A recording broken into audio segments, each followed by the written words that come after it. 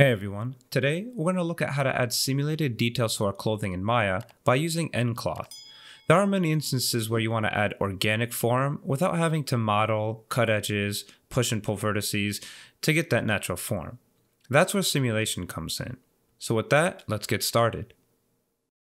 So here we are in Maya. We have our hammer boy here, and we're going to be looking at simulating the shirt and the shorts on our character. The first thing that you need to do before you jump in and even apply an nCloth is to prepare your model. What I always recommend is to have clean geometry and have one-sided geo. You can simulate with two-sided or thickness, but I don't recommend doing that because what we can do is just simulate with one side and focus all of our efforts on this and then add thickness at the end. That'll save time and effort and troubleshooting down the road. The next thing that you want to do is make sure that you have an even distribution of edges. You want to avoid having really spaced out edges like this, where you're not going to get good deformation.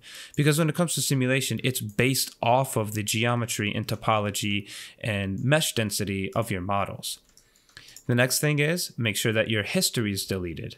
In order to do that, go to Edit, Delete by Type History, or in the poly modeling shelf, you can hit this icon right here, okay?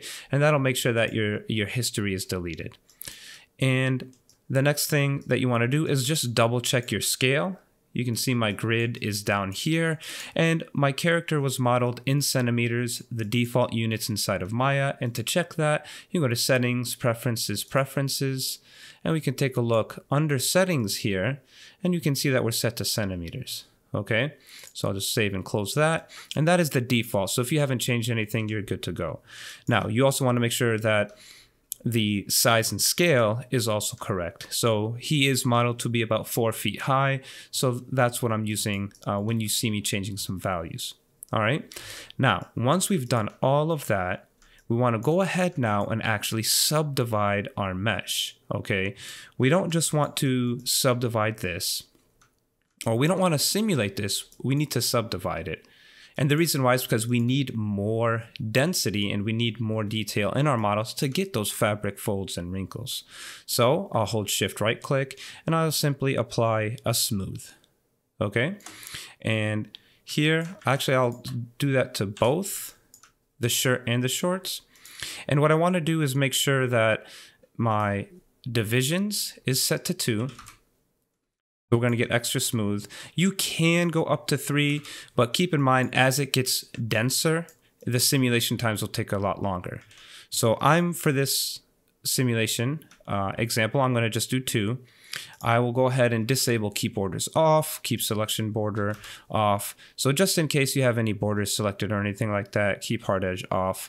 And then that's pretty much all I'm going to do as far as subdividing goes. Great. Now that we've done that, we can go ahead and start the simulation process. So what I want to do is select the shirt and the shorts, and then go ahead and actually change this to FX, this tab over here. Once we do that, you can see now we have our effects over here. And what we can do, our effects menu, is go to nCloth and then create nCloth. And I'm just going to go ahead and hit create nCloth, and it goes ahead and applies it.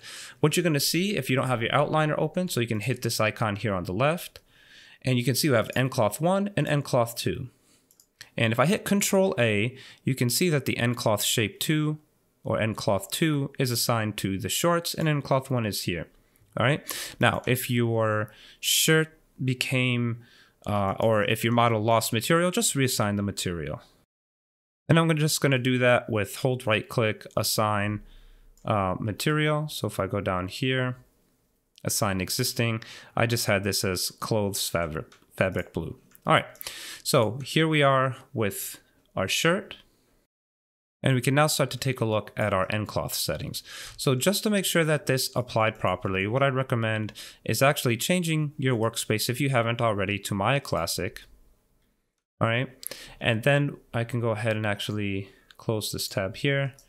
And I want to take a look at our time slider here. So in order to simulate this, all you need to simply do is hit play on the time slider. And then there it goes. It's starting to simulate.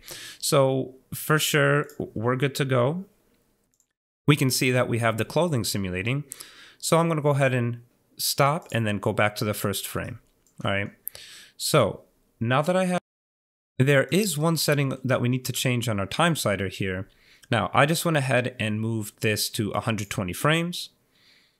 Just to give me time to simulate. And if you hit the little icon in the bottom right here with the little guy running with the gear on his back, that's animation preferences.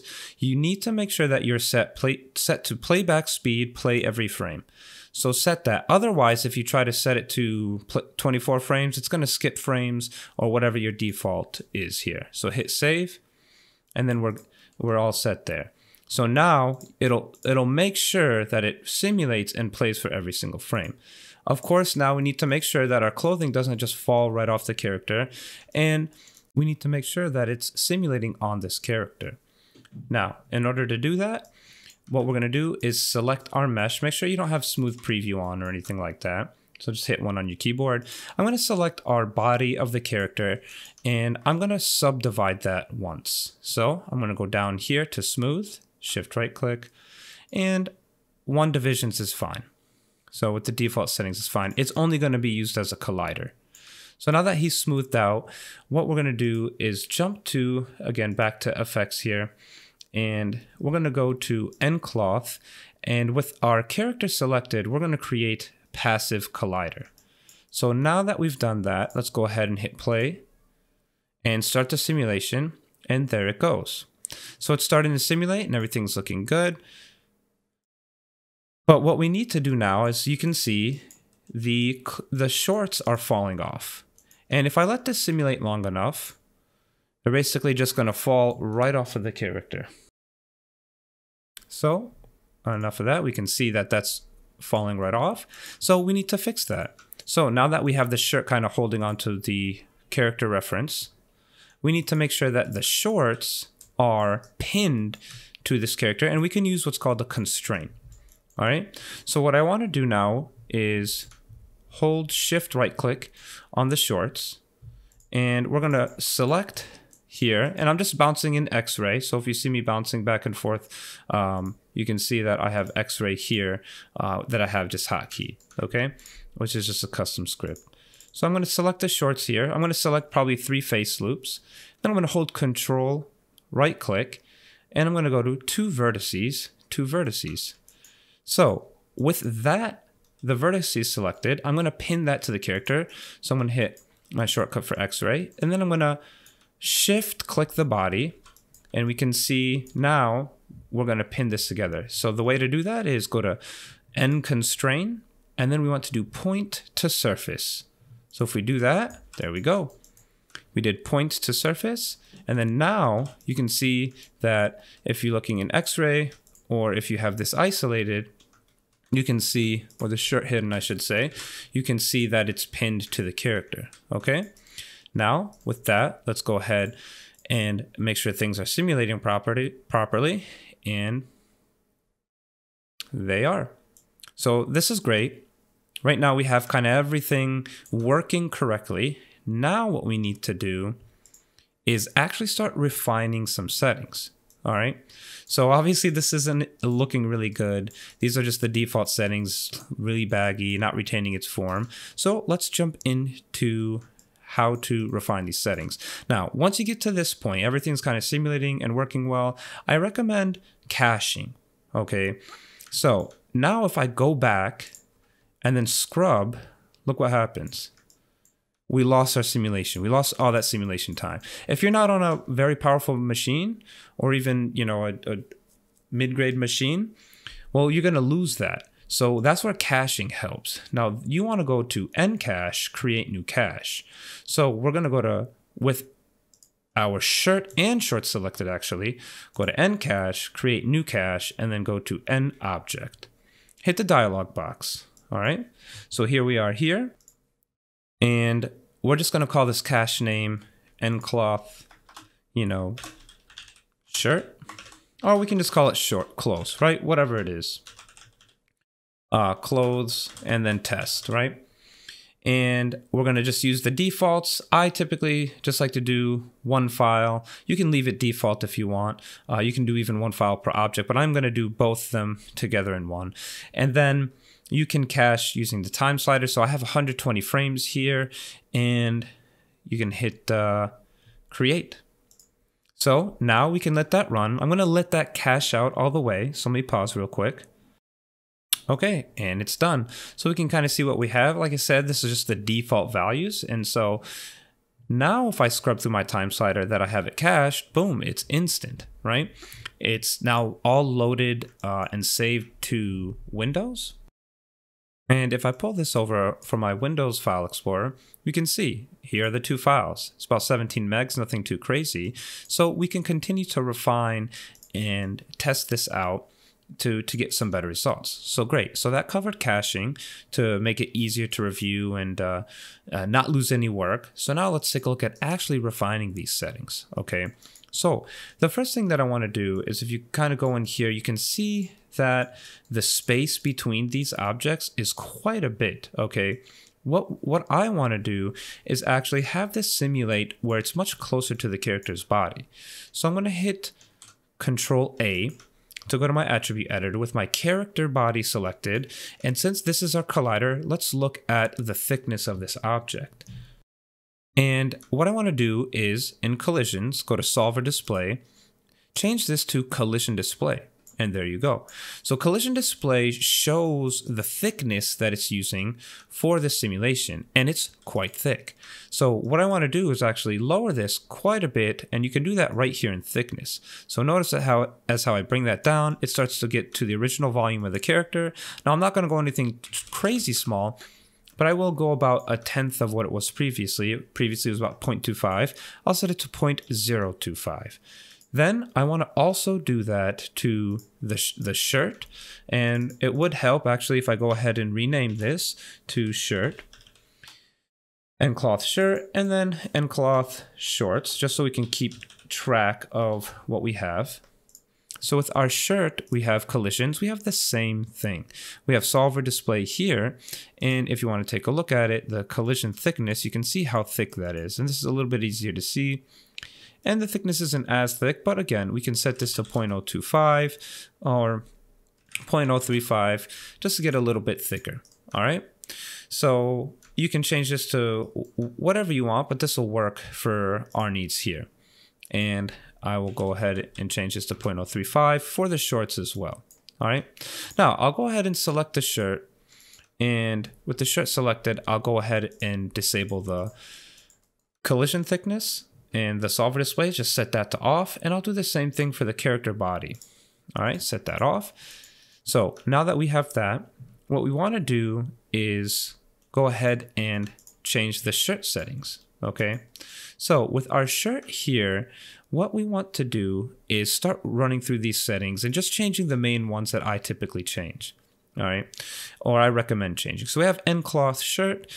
What we want to do here is change the nCloth shirt self-collision flag to vertex face. All that's going to do is make sure that neither the face or the vertex collide with each other.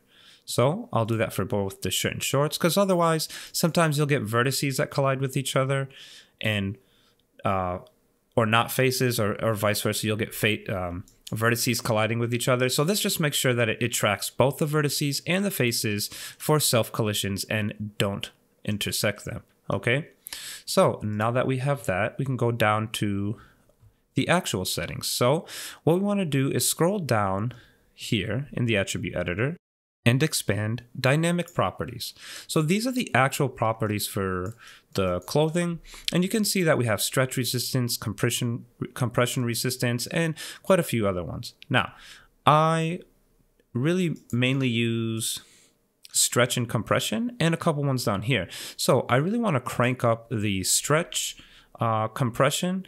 Like right now it's at 20. Maybe we go ahead and set that to about 80, and we increase compression resistance to about 40. So that's going to stop it from doing this, where it's really just kind of, stretching and looking very elasticy. The other setting that I typically mess with is mass. So if you have a thicker fabric, so I would say like if you're doing silk, I would go down to maybe like 0.5, 0.6 in mass, or maybe 0.8. And if you have something like denim, jeans, and leather, you'd want to increase that to about 2.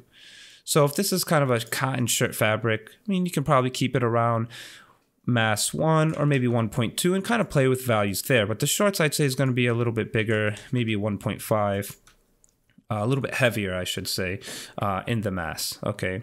Now, the other thing is, if you can see that we have this going on here, the gravity is really having a strong effect on this. And that's where you can modify and increase what's called damp. Okay. So the damp value, again, maybe if we set this to about 0.5, you know, nothing too crazy, it's going to make sure that it will still behave with gravity, but the gravity won't have as strong as a pull on it. All right. So I went ahead and changed those values, which again were stretch resistance, compression resistance, and then mass and damp. All right.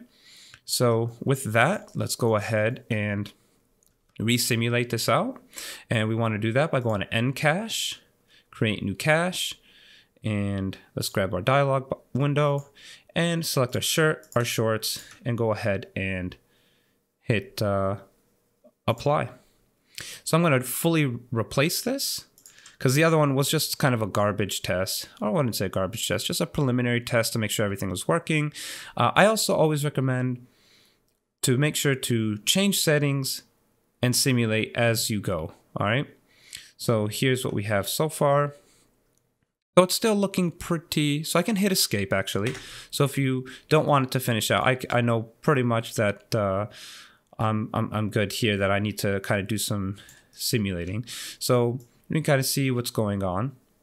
Now, what we can do is continue to really increase the stretch resistance and compression resistance, okay?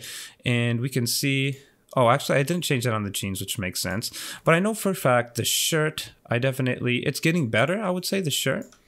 So what I want to do is grab the shirt, and I'm going to bump this up even more, 160 and maybe 80. And I'll do the same thing here.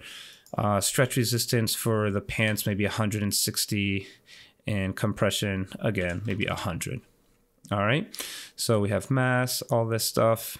Everything else works fine. So I will go ahead and select that, and we'll go ahead and recache and go ahead and apply and do a full replace. And let's just do a rename, okay? Or I would say probably just do an auto rename. So automatically rename it. And then now, here it goes. We can start to see, yeah, increasing the stretch resistance, compression resistance helps quite a bit and doesn't make it look too flimsy, all right? So I'll go ahead and hit escape, and we can kind of take a look and review what we have here. Okay, and here's what we got. And again, I really want to change the settings a bit to make sure it retains at least some of the original form. That's where I like to use a setting called mesh attract, input mesh attract. Now, I use these pretty low, so maybe like 0.05 for the shirt, 0.05 for the shorts. And what this is going to do is input mesh attract makes sure that it says, hey, I want you to simulate, but also retain some of the original form of the character. And depending on how high or strong this is, like if you set it to 1, it's not going to simulate. It'll just retain the original form. All right. So it's going to make sure to keep some of the form as it's simulating. So I'll go ahead and with those two selected, just go ahead and do a replace and do an auto rename, and we can let this go. Okay, so we're starting to get some more improvements. It is keeping some of the original form with mesh input attract. The other thing that I want to do is sometimes if you don't want to play with these settings, you can just use presets. So if I select the shirt, go to presets, you can see right here, we have t-shirt. So I'm going to go ahead and just do a replace. So again, presets is here in the attribute editor under presets, and then you go to t-shirt and then do a replace. And what that'll do, it'll modify the settings and give it kind of pre-made settings for whatever fabric or shirt. or object that you're trying to do. So here for shorts, we can do the same thing. I can go to presets. Now this one I'd say is going to be heavy denim is probably the closest thing. And then of course we can always modify this however we see fit. The other thing is make sure I haven't messed with the nucleus. This is just the default settings here. These are like the global settings. So you definitely want to leave these the same here with whenever using presets. All right. So with the presets, I'll go ahead and do a new cache with the shirt and shorts selected, and I'll go ahead and apply, replace, auto rename, and I'm gonna let that run. Okay, there we go. So this is using a t-shirt preset. This is using heavy denim, and I'd say this is looking really good.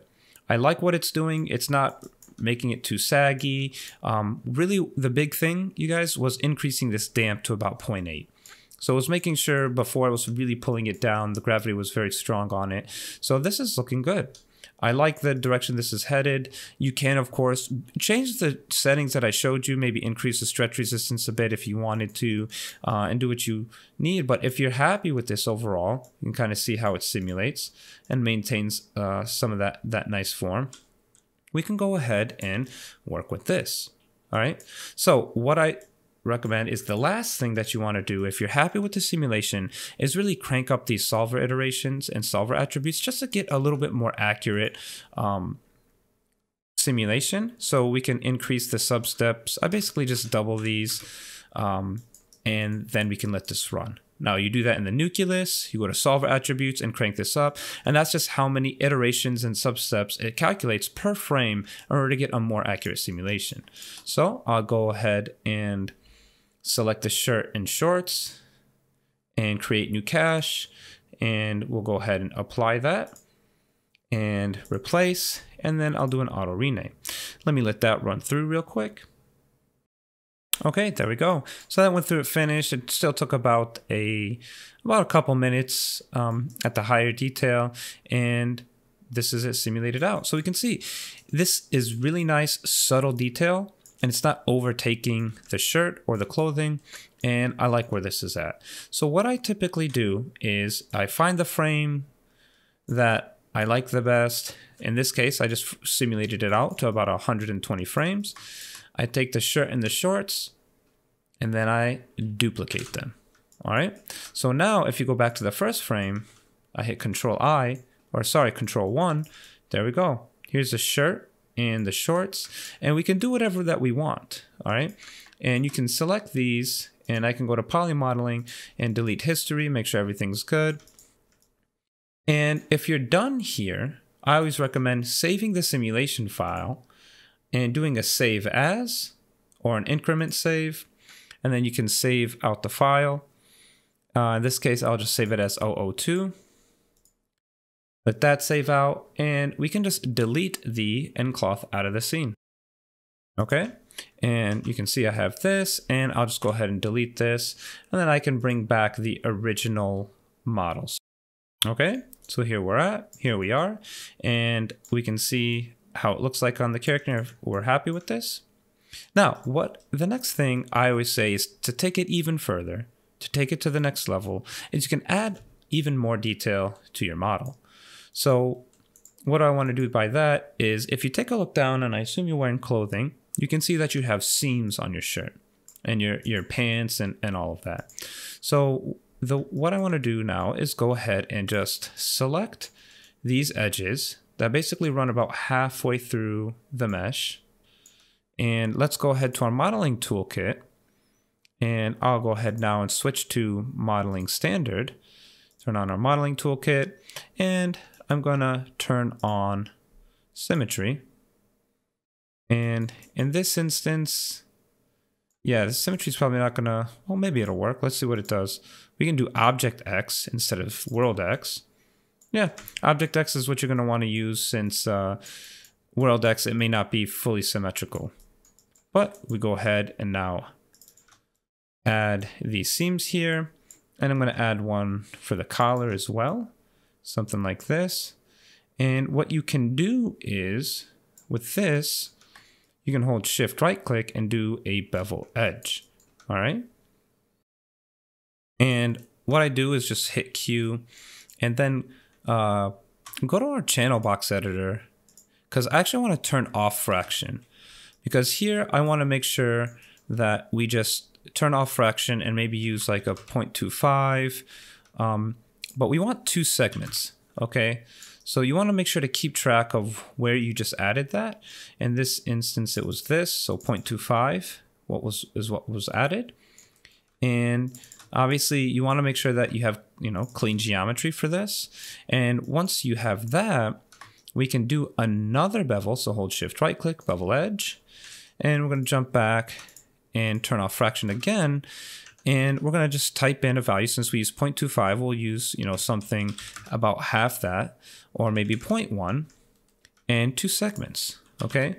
Now what this gives me, this is a technique that I use when I was modeling shoes and car parts and, leather seats, steering wheels and whatnot.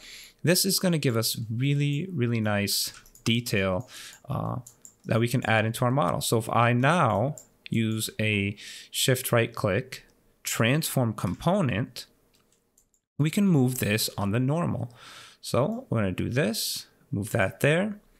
Maybe, just a bit like 0.025, negative 0.025. And then we can grab what's called, this part here for the seam, and you have control over that in order to move that up and down.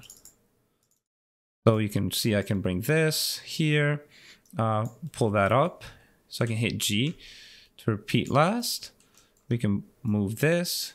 And if you really want to get fancy, you can even add like little stitch trenches here. But I think this works fine if you want to like bevel these. But I think we're good. And now if we take a look at it, you get this nice subtle seam that's just been added to your model. And we can use that to bake down on our characters. On our low poly. So hold shift right click, soften edge, and then just do a soften edge. Okay, so we got that there, which is looking nice. And we can do the same thing with the shorts. All right, and we can even change like the objects, colors, materials, but I think you get it. All right. One last thing is you can always, don't shy away from sculpting. So if you're like, yeah, I like this, but you know what, some pieces here, I want to remove some of these folds. Great. Select your object, go to the sculpting tab, go to the sculpt brush. Now I'm going to pop up my tool settings here and we'll dock it here. And what we can do is lower the strength, because if I go ahead and start to use this, you can see it's pretty strong. But I can set the strength to maybe about a fraction of that, 0.25. And we can start to, hold control to push in and start to push that. Now you can see, it looks like I'm okay. I don't have symmetry on. I turned that off. Make sure your symmetry is off, of course. So you can kind of push and pull some things if you wanted to. Hold shift to kind of smooth it out as well. So you don't lose, or maybe there's a little bit too many wrinkles or some areas that you want to soften out. You can have complete control over that. So we can just go ahead and really just kind of push, pull, and move some things. All right, so you can definitely try that. That should help give you complete control. But yeah, so this is what I use to really give some good detail in your models. So hopefully you found this helpful. As always, let me know if I missed anything, or if you have any recommendations or requests. Throw the comments down below, and appreciate any likes and subscribes, you guys, and helping this channel grow. So as always, I really appreciate you for watching. Thanks, and take care.